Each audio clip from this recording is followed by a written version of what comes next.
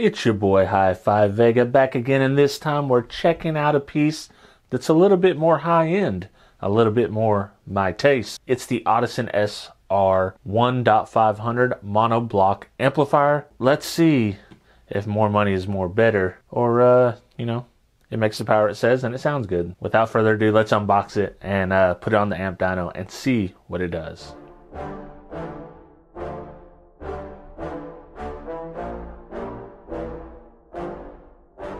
Yeah, I just want to be the greatest. All right, let's open this up and see what's in the box.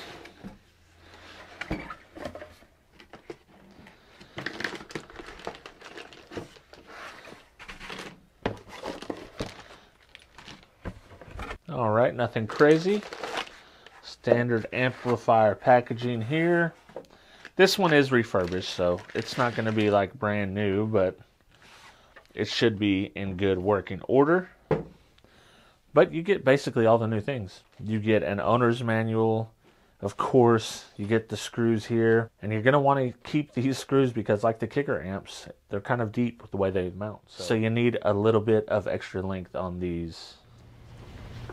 That's what she said. And if you open that manual, you do get to see the ratings here. So it does have two 35 amp fuses. It is rated 500 watts at 4 ohm, 800 watts at 2 ohm, and 1000 watts at 1 ohm. And then you get your size specs here. It's 10.5 basically by 6 by 2. All right, let's look at the amp itself. You get 1000 watts in a small package. You know, it's kind of common today. Back in the day, it was not common. But you have your power and your ground here. You have the remote in and a remote out, so that's nice. Then you have your speaker outs right here. I assume they're internally bridged. This is a mono amp. Then you have your input, and you have pre-outs, your speaker level, and then a bass knob control, which it did not come with. I don't know if that's because it's refurbished or it's just an add-on. But it is a 3.5 style. You can see on the side you got two 35 amp fuses. Around the other sides is just more heat sink. So let's take the cover off so we can kind of get a look at the controls here.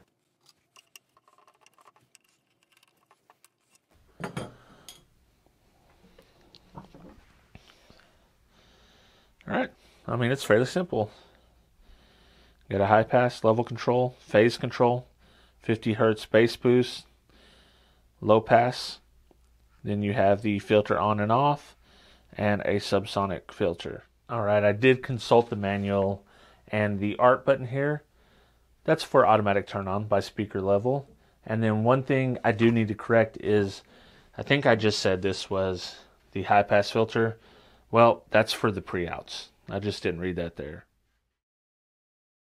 Alright, we're going to start with the 4 ohm test. We are rated 500 watts by 1 at 14.4 volts. You can see the conductor is showing negative 9 amps. It does that when I hook it up to the cap bank.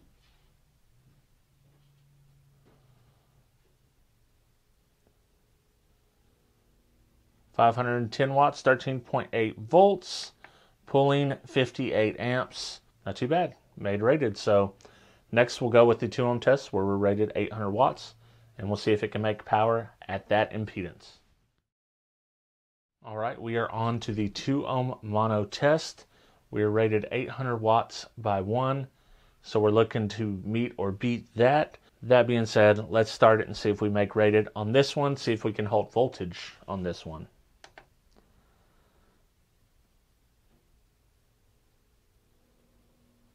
(920 watts, pulling 71 amps at 13.8 volts. Now we're going to go on to the 1 ohm test and see what we do where we are rated 1000 watts by 1.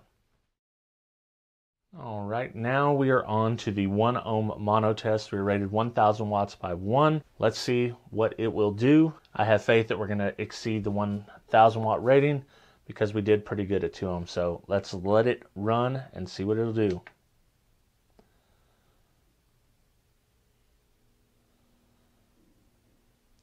(939 watts at 13.5 volts. Now I want to run that back Let's see if we can get it to a true 1 ohm here.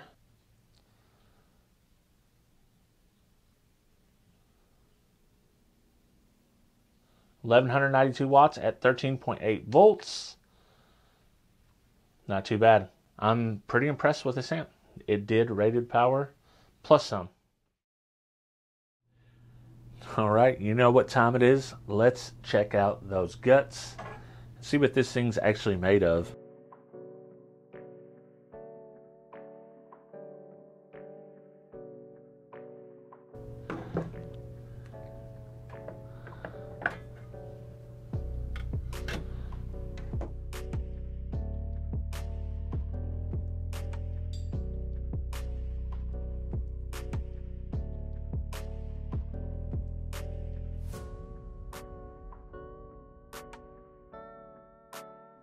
Alright, it's time for my final thoughts on the Audison SR1.500. I think it's a really good value. We haven't heard it on subs yet.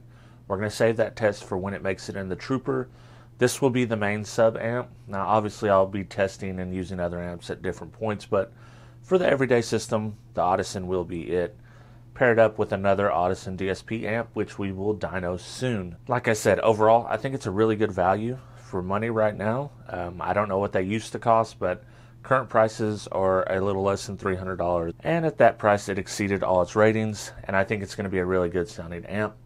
I have not listened to this one yet, but I've listened to many Audison amps, and I have never been disappointed. Should you buy the Audison SR1.500? Depends on what you're looking for. If you want an amp and you're more sound quality focused and less power focused, this one would be a good pickup for you.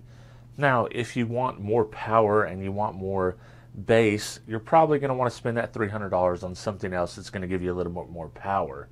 So it's all about who the customer is. And with all that being said, I hope you do enjoy these videos. If you're not already subscribed, please like, subscribe, and share. And if you are already subscribed, I appreciate you. You guys are the best. And I will catch you on my very next video. This video is brought to you by Custom Audio by JD. Whether you need a custom enclosure or a full-on SPL build, he has you covered. So check the description below, and I will leave links to his business and socials so you can get a hold of him. A big shout out to all my supporters, but a special shout out goes to the 6-star or more members: El Fuego Audio, Baba, Cornut, Scott McCord, David Kozlek, Scott Dielbeck, Dennis Cromwell Jr., Boxboy Audio Sound Solutions, Travis McLennan, William Berg, 2001 Monolithic, Joaquin Juarez, Old School Stereo, Living Loud with Andy, Thomas Marshall, Kevin Lautner, D. Stewart, Jesus Tires, and Bobby Burkett. You can join the team for as little as $2 a month, get your name in the credits for as little as $3 a month, and for as little as $6 a month, you can get your name read aloud. Join me at patreon.com/Hifi Vega.